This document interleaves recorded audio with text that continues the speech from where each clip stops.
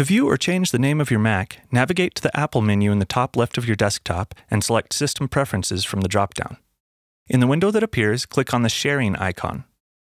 At the top of the window, you can see the current name of your Mac.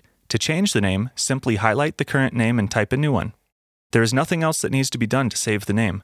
Typing it in will change the name on the Mac as well as the name displayed for other people on your local area network.